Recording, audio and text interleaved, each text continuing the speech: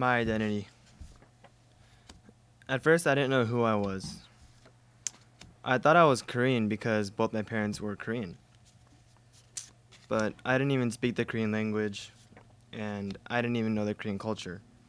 So then I thought I was American since I was born here.